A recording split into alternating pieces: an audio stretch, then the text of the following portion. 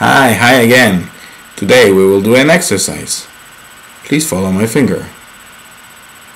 Your eyes are getting heavier and heavier, starting to get tired. You are beginning to fall asleep. This is how a lot of people feel about going to synagogue on Rosh Hashanah. If I'm going to sleep anyway, why don't I stay in bed? Why do I have to go to synagogue? But you know what? It doesn't have to be that way. The experience in Rosh Hashanah in synagogue can be actually inspiring. Seriously. You want to know how? This Thursday, 7:30, Talmud Torah Real Schule Grindelhof 30, zweite Stock. We'll talk about it. Come. Shana Tova.